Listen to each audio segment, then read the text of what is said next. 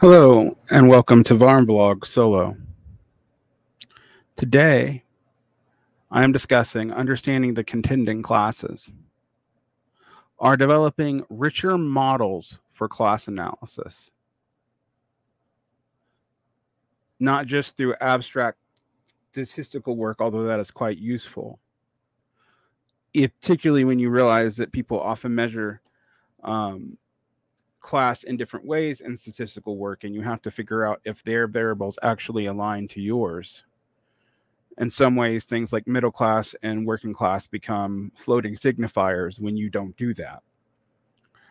For the Marxist, the working class is defined by your relationship to the wage fund and the mode of production.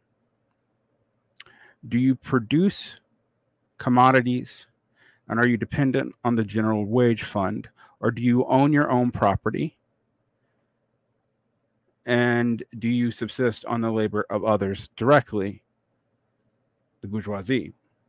The petite bourgeoisie own their own property and may have one or two employees, but generally do not actually subsist on the labor of others, which makes them a somewhat difficult class to contend with.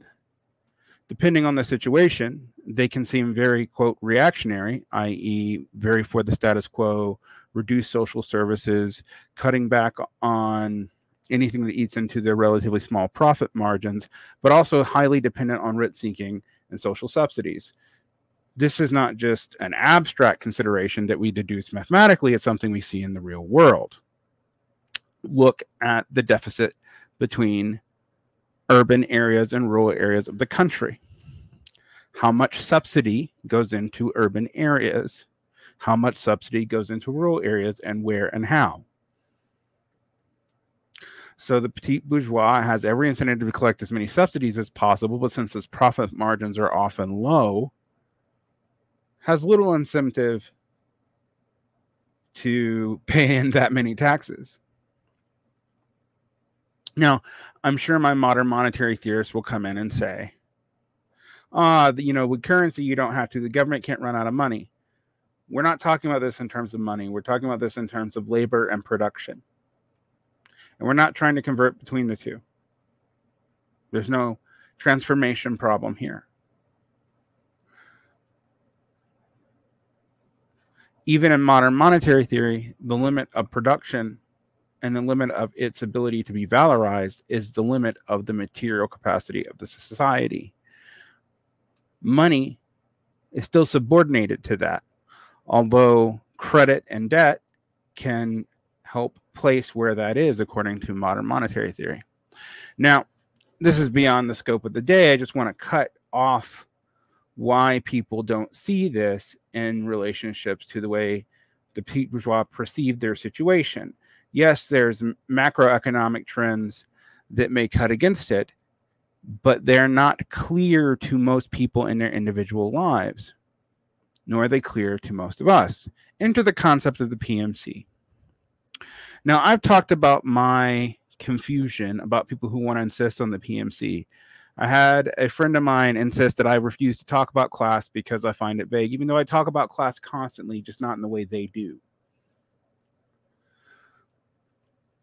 One, the working class versus the PMC versus the bourgeoisie is still too flattened.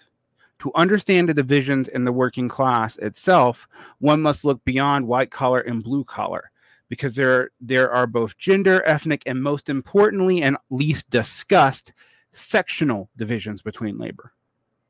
What benefits one area of labor will hurt another as long as profit margins are what is at stake, and every laborer under a capitalist system is dependent on its employer making profits.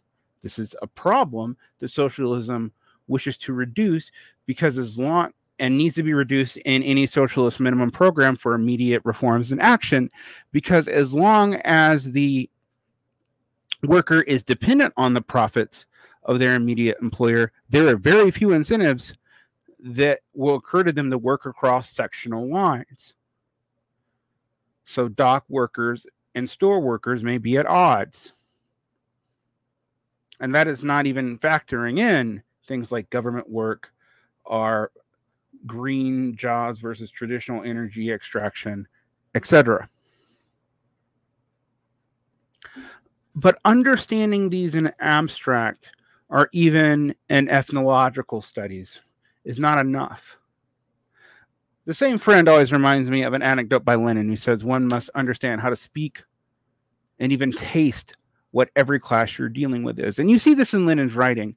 I was recently reading one of his pamphlets from 1902 called Political Agitation and the Class Point of View, when Lenin was still in the Social Democrats. And it's interesting what he talks about the nature of democracy in relationship to the Social Democrats, etc. I'm going to read a second part of it to you, and then I'll continue my discuss about what Lenin encourages socialists to do. The class character of the social democratic movement must not be expressed in the restriction of our task to direct the immediate needs of the labor movement, pure and simple. It must be expressed in our leadership of every aspect and every manifestation of the great struggle for liberation that is being waged by the proletariat, the only true revolutionary class in modern society. Social democracy must constantly and unswervingly spread the influence of labor to all spheres of the social and political life of political society. It must lead not only the economic, but also the political struggle of the proletariat. It must never for a moment lose sight of our ultimate goal, but always carry on propaganda for proletarian ideology. The theory of scientific socialism, viz. Marxism, guarded against distortion and help develop it further. We must entirely combat any and every bourgeois ideology, regardless of the fashionable and striking garb in which it may drape itself. Socialists have mentioned that it must mentioned above depart from a class point of view because, to a extent, that they remain indifferent to the task of combating the criticism of Marxism. Only the blind fail to see that criticism has taken root more rationally in Russia than any other country, and has been more enthusiastically taken up by the Russian liberal propaganda than by any other, precisely for the reason that it is one of the elements of the bourgeois, now consciously bourgeois democracy, now informing in Russia. It is particularly in this regard to the political struggle that the class point of view demands the proletariat give an impetus to every democratic movement. The political demands of the working class democracy do not differ in principle from those of bourgeois democracy. They differ only in degree. In the struggle for economic emancipation, for socialist revolution, the proletariat stands on the basis in principle and it stands alone.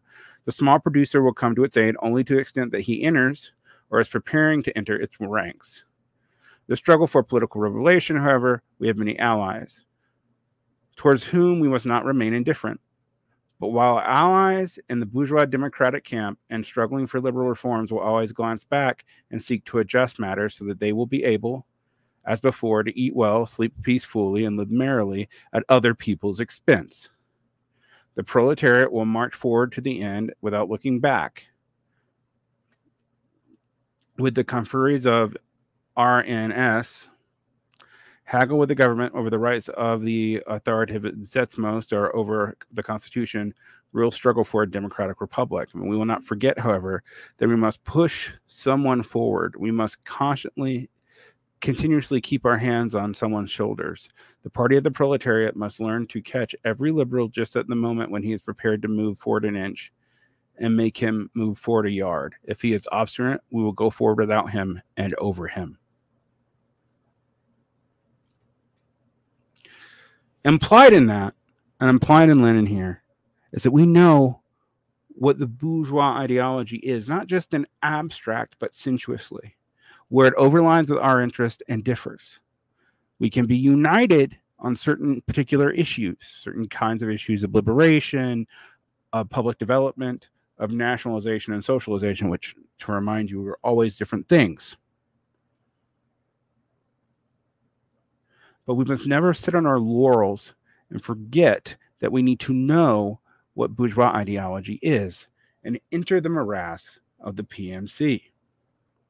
I've rejected the PMC as a class because the only clear definition I've ever been given from it is from John and Barbara Ehrenreich. And its definition are degree holders. Everyone else uses it as a stand-in for liberalism. It is a class way to explain a political ideology. Some cases it explains it, in other cases it does not. One, while much is made about the iron triangle of the NGO media and academic complexes, which are largely dependent on the state or state subsidy, and are usually dependent on a wage fund pulled from government, and that itself is either pulled from government created fiat currency or from the creation of general social surplus of production. There is no way to say that the PMC is limited to that, because most people with degrees do not go into those sectors. While the public sector is an increasing part of the general employment, in fact, the government probably employs more. Included in that is the military and the police, all civic workers, even those without degrees, municipal workers, etc. When discussing the PMC, even though James Burnham, whose conception John and Barbara Ehrenreich were trying to tie into a Marxist one, undoing Burnham's defection in some ways, Burnham's managerial classes were the managers for stockholders, the actual management, people like Alfred Son Rethel blamed as a core material supporter for fascism, as opposed to fascism's lumpen and petty bourgeois mass base. And Burnham agreed. But Burnham found the managerial classes everywhere in Soviet nomenclatura, in Chinese party bureaucracy, and in the U.S. military, which is the managerial elite that Burnham himself decided to rest the development of modern bourgeois America on. And of course, his prediction was that there would be 1,000 Eisenhowers, and there was only one. We always take our own time as definitive for all times if we are not careful. Nonetheless, that is the beginning, and it's a very right-wing beginning, of the idea of a managerial class. Now, something being tied to the right wing does not mean it is wrong. And the division of labor, the alienation of laborers from each other through competition and through even developments of internal habitats, conspicuous consumption, social categories and codes within workers. That kind of competition, which alienates us from each other and makes it harder for us to work together, runs throughout the system. Dealing with workers as an undifferentiated mass who have immediate common interest is to misunderstand them. To understand their common interest in themselves gives us our ability to break those differences, fix those contradictions of themselves. But it also means we have to look more materially and not just in abstract at things like the bourgeoisie. Which elements of the bourgeoisie are dominant? Asset managers, tech investors, etc. And indeed, you can explain a lot of our actual politics by the urban and rural poor picking sides between these two parts of the greater bourgeoisie, and the managerial sections of society and the professional sector of society aligning with them. But they are different.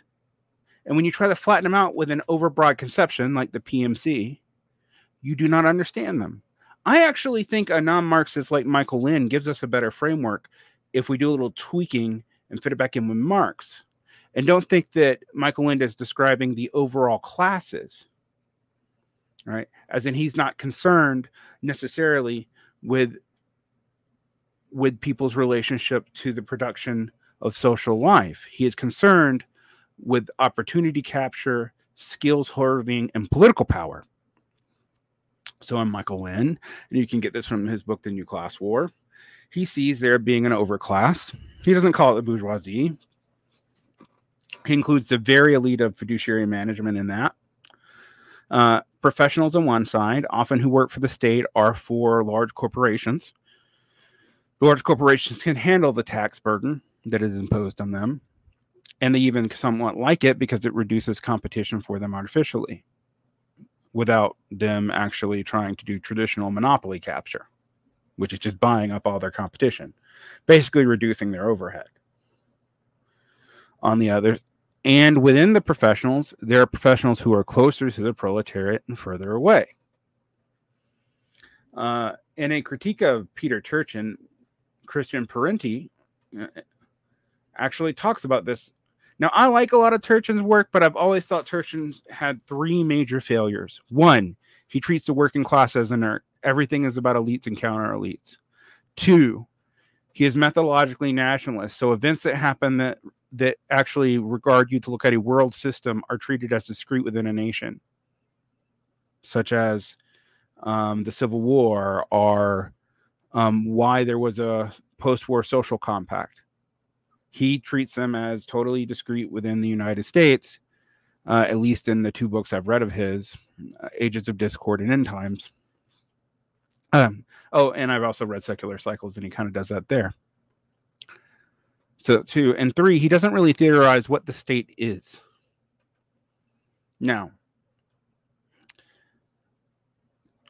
basically, Parenti deals with the fact that the PMC has a more complicated relationship to the state, even as it is splitting in two, and some of the more resentment of, say, the blue-collar working-class life is held in professionals like teachers, who both have compassion for, but kind of contempt for, being controlled by people in which they serve. And my experience of that is that's true enough. No, a teacher will admit they have contempt for their community until they talk about the parents they have to deal with. Admittedly, themselves, parents often treat kids as just extensions of their own selves and property, and this exacerbates the tension.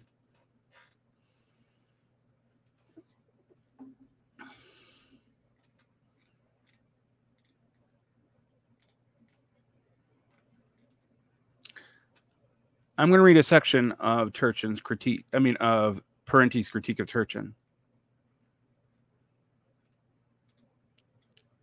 The problem at the heart of end times is well known and much discussed story. The collapse of the post-war social compromise led to the Great Compression in the decades after the New Deal, where American inequality greatly diminished. How and why that arrangement ended opening up an expanding gap between the rich and everyone else. The weakness of Turchin's answer comes from his superficial economic history of the United States since 1945.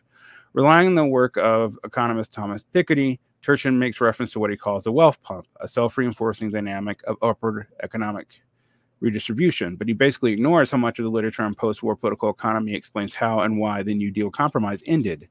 Beginning with the old books Capitalism Since 1945 by Philip Armstrong, Andrew Glenn, and John Harrison, and Barry Bluestone's and Bennett Harrison's The Deindustrialization of America, and carrying on with works by David Harvey, Peter Gowan, Robert Brenner, and Bob Poland, heterodox political economists have produced an increasingly detailed picture of what happened and why. Turchin's work would have been stronger if he absorbed this literature and incorporated its conclusions into his analysis. Since he didn't, here's a thumbnail sketch.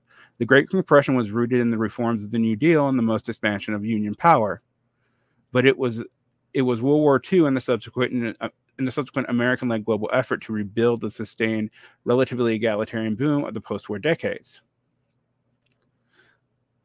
I'm going to add to it a bit more of analysis to Parenti here. It was also the fact that the U.S. didn't lose most of its wealth in World War II, while Europe definitely did, thus leaving 60% of the valorizable wealth in the world in the U.S.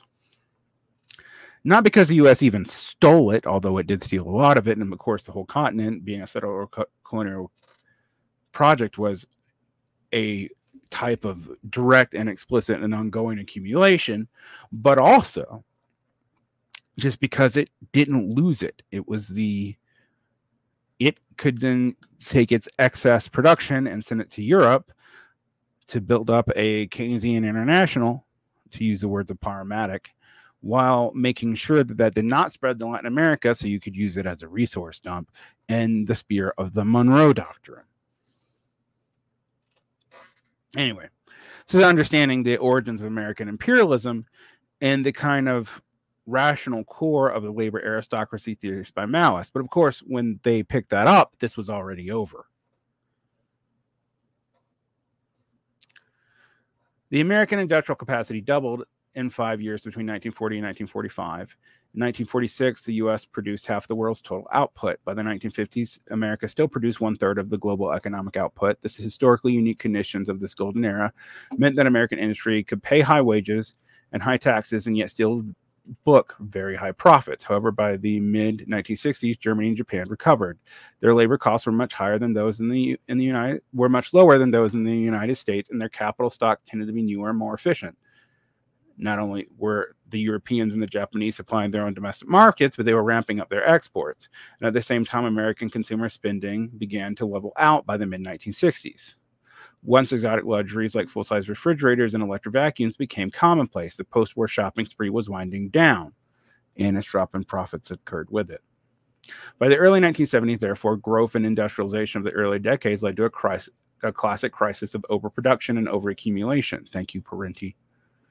Suddenly, there was too much production capacity and too much capital, too many commodities already in existence, and not enough opportunities for the profitable reinvestment. American capitalism was suffocating from its industrial success. As Marx put it long ago, modern bourgeois society that has conjured up such gigantic means of production and of exchange is like a sorcerer who can no longer control the powers of the netherworld, of which he has called up by his spells. During the inevitable crisis of overproduction, there was suddenly too much of means of subsistence, too much industry, too much commerce. The productive force at the disposal of society no longer tend to the further development of the conditions of bourgeois property. On the contrary, they endangered the existence of bourgeois property. And by the early 1970s, this expressed itself as stagflation, or rising prices combined with high unemployment and sluggish growth. As I said, I think we're going to be living in an era of relatively high inflation and sluggish growth, but maybe not high employment just from a lack of population. Most importantly, the crisis of overaccumulation expressed itself as a collapse in the average after-tax profit rates. By 1973, the average profit rates were only about a third of what they had been in the mid-60s. When business attempted to restore profits by cutting wages, it was thwarted by massive militant trade union counteroffensive. 1974 saw more work stoppages than any year since 1953. The resolution to this crisis came in the end. It came from a new class war waged from above. Ronald Reagan and Margaret Thatcher were as charismatic leaders, and Paul Volcker, the chairman of the Federal Reserve, which is financial executioner. By 1980-81, Volcker had hijacked the federal funds rate to 20% from around 9% in 1979. The massive contraction in credit triggered that was at the time the worst recession since the Great Depression, until 2007 made it worse. Unemployment soared above 10%. Simultaneously, Reagan, Thatcher, and their imitators across the globe cut taxes on the rich, raised taxes on the working class consumption, deregulated whole industries, and eviscerated health and safety regulations. Financial speculation boomed, which in turn drove deindustrialization as foreigners merged and rationalized. It was at this point that the American class structure began the radical bifurcation as the middle class was hollowed out. What Tertian really seems to have in mind when discussing the surplus elites in American context, and what the readers seem to take him to be referring to, is the growth of the proletarianized knowledge worker, who form an influential but increasingly beleaguered stratum.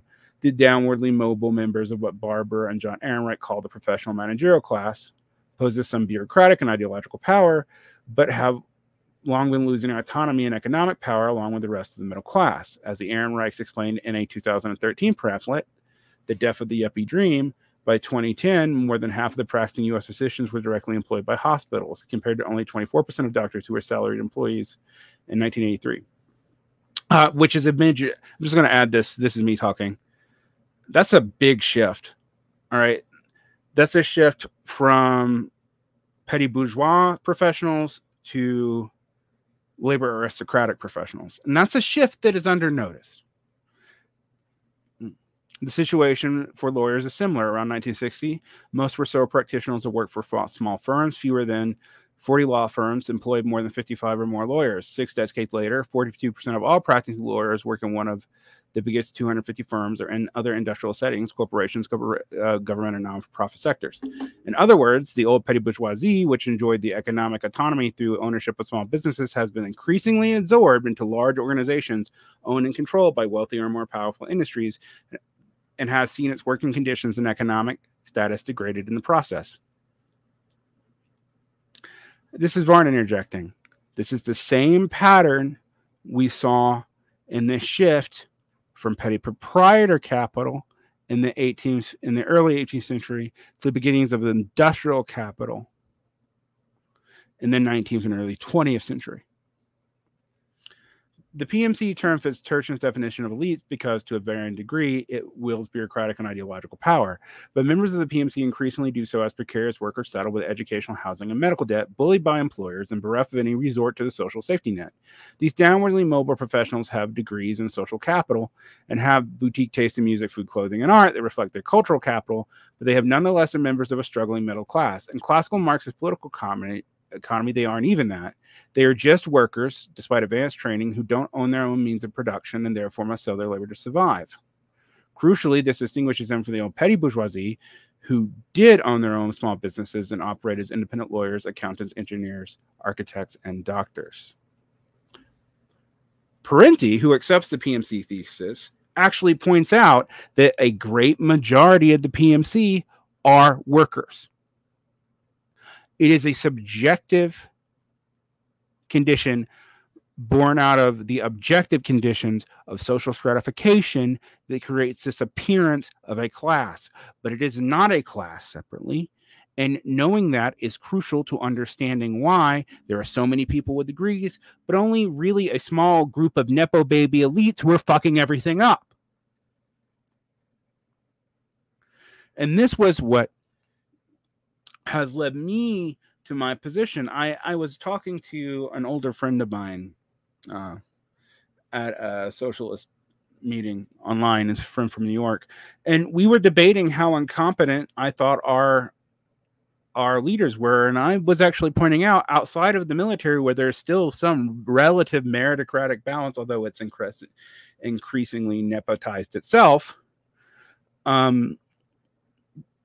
that there's not a lot of proof of competence in the overall managerial classes.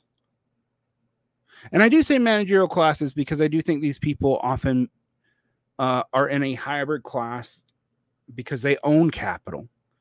Right? This is different from the broader PMC of John and Barbara Ehrenreich. And this is what I call the rational core of the PMC thesis. These are the actual elites. People who have social and cultural capital and also material capital and can hoard income. Everyone with a credential cannot do that. And if you know the working class, you'll see this very clearly. But this also leads us to another problem. All right. But I'm going to finish reading this critique of Turchin. Barbara Ehrenreich entitled her 1989 book on the professional managerial class fear of falling. And since the neoliberal assault began, that fear has been absolutely irrational. Politically, Ehrenreich found these downwardly mobile professionals to be increasingly resentful of the poor and working class, while also hewing closer to the cultural and political sensibilities of real elites. As American class structure began to pluralize, middle class tastes increasingly imitated those of the rich. Out went Budweiser into a casserole and came Merlot and Cambert. These tendencies are also evidenced in the political domains. Across most recent elections, the professional class leans increasingly towards the Democratic Party. In the same period, it has evolved into a party most closely aligned with the true elites of the Davos class. This is where Parenti gets sloppy. A recent Pew survey found white voters with college degrees who were far more likely to vote Republican than people of color with college degrees had tilted Republican for several decades, but in the past 4 elections have favored Democratic candidates 52% to 47% in 2022. The alacrity which much of this class has, especially in the age of Trump, embraced fear-mongering about the right rabble of the heartland while aligning itself with elite preferences has made it an ideal consistency for an emerging authoritarian politics of the center. This breaks us to the greatest weakness of the end times. Turchin never attempts to theorize the state. That's where I agree with Parenti. I think Parenti moves back and forth between Marxist theories of class and non-Marxist theories of class, and he's aware he's doing it, unlike a lot of people, but he doesn't always point it out like he did in that PMC piece. But it's important, all right? When I attack the PMC thesis, it is not because I think there is not an elite who is not the bourgeoisie who is handling things. But I think we have to deal with the differences in them. And I'm going to point out a difference in a minute, because it's pretty crucial to understanding the current situation and why things like HR reflects academia isn't always true. Even if its scolding and cultural capital may taste the same on first bite, when you actually process it, it is rather different.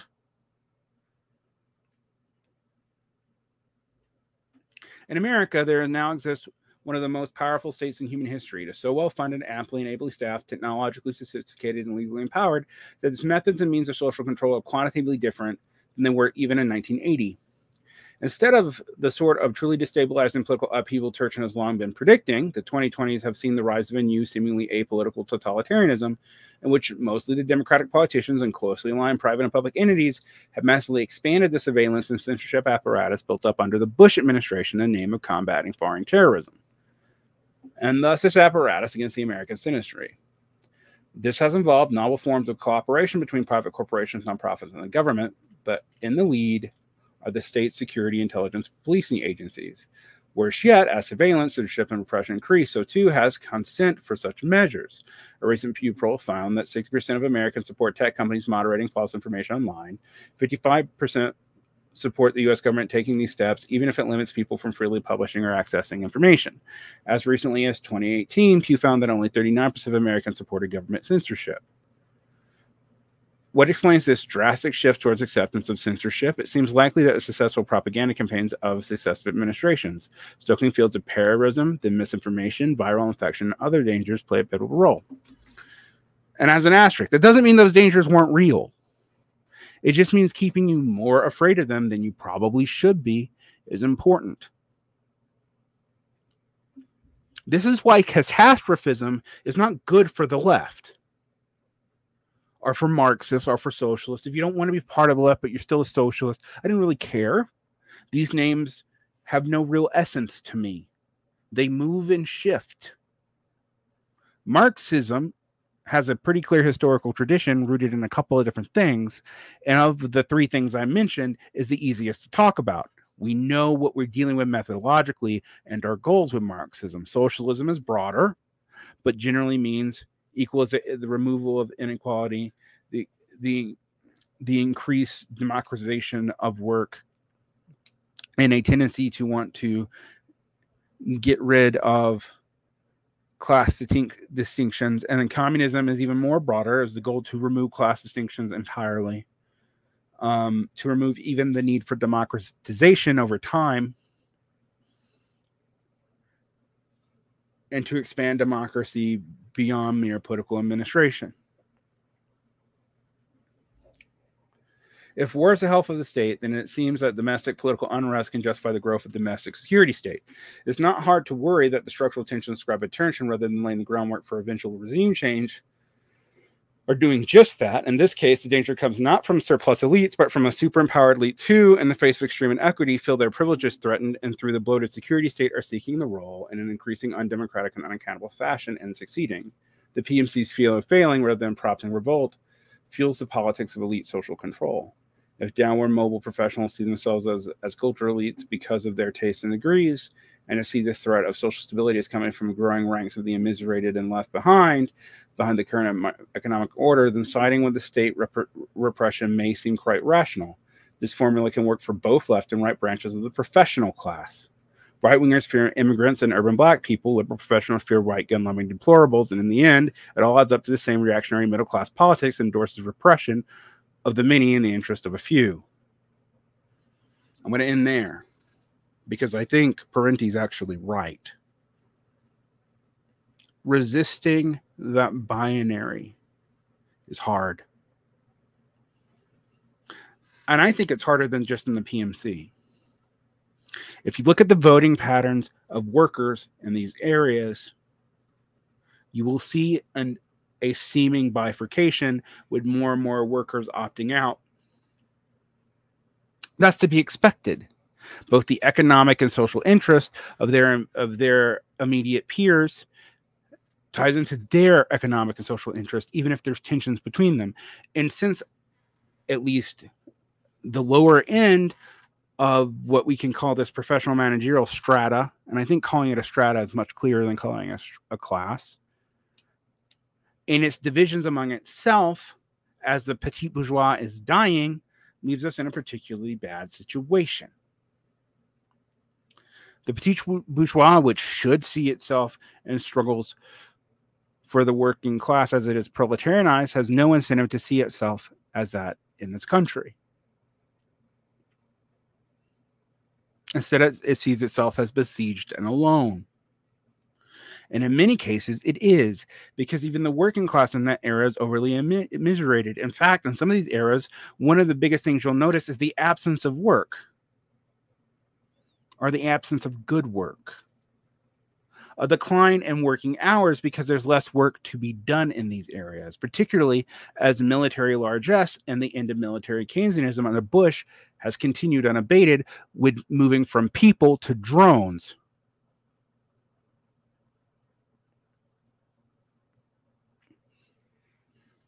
Socialists, to take this seriously, don't just need to abstractly tell everyone to join a union, although they should. They don't need just to tell everyone to vote for socialist candidates, because frankly, there's no socialist party and they will be subordinated by this class until we have one. Nor can we just conjure one from political will out of the remnants of the DSA, 60 to 80,000. Remember, we were in a country of over 320 million. In fact, Moms for Liberty is bigger than the DSA, and it's still a kind of a fringe group. We must do workers' inquiry and understand these divisions more. We must listen to what people need and answer that question.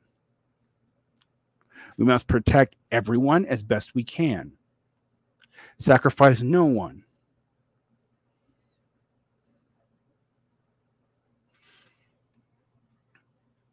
Discussions of identity preferences that ask people to lay down who they are is a non-starter.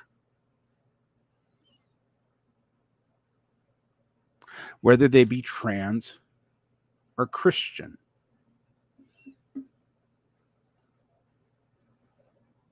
Nor can we make those tensions just go away. They're not going to. I'm not an idealist or a utopian. I don't think you can just wish them away by saying class unity. But the way you deal with this problem is overcoming alienation. And the way you overcome an alienation is common projects, both local and through those locals, eventually building a program both with immediate demands for the betterment of working class lives now and the creation of our own independent political efficacy, which will be fought tooth and nail. And eventually, in consolidating those programs and working with socialist allies to build a program that is responsive to the broader class, of which the leadership will be accountable to the class. And that is one problem with the current skills. Because people with professional skills have been inculcated in a fear of the poor and are unwilling to bow down to them. They must lead, but they need to be subjugated to the needs of the class, to the needs of survival.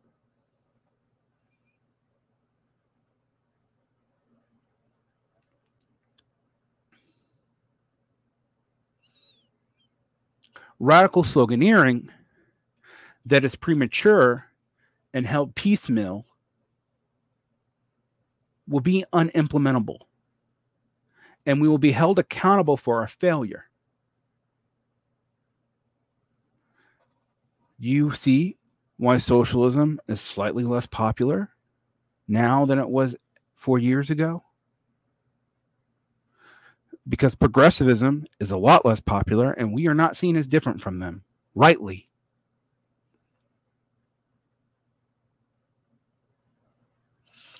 We must do workers' inquiry, and we must do inquiry into all the classes to understand the divisions, not just abstractly, but we need to be able to taste them.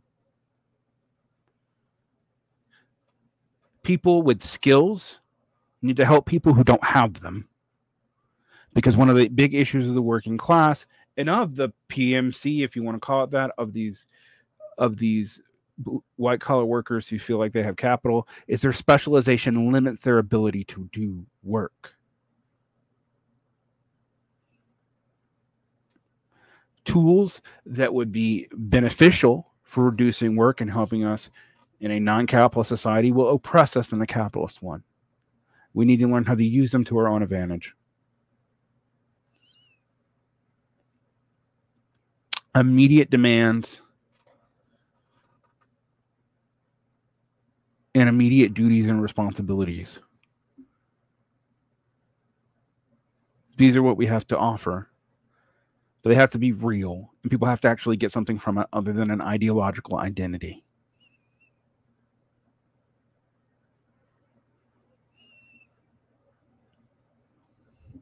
We also need large blocks to deal with the militarization of our society, because the militarization of our society is subtle and nearly silent. I've talked lots about how important this is to see how much role the military actually plays in U.S. society while few people are in it. And particularly as military Keynesianism has reduced things like the poverty draft, which was a real thing in the 90s and 80s and even early aughts, but is not now.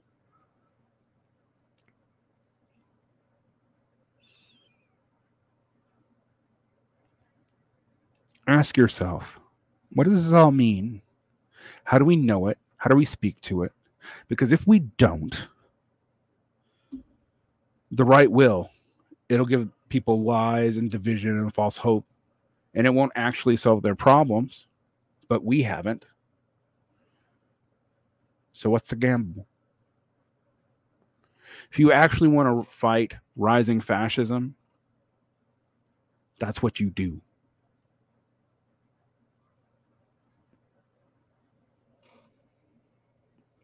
All hands on deck does not mean supporting the status quo, no matter what. And with that, good night. I'll have links in the show notes.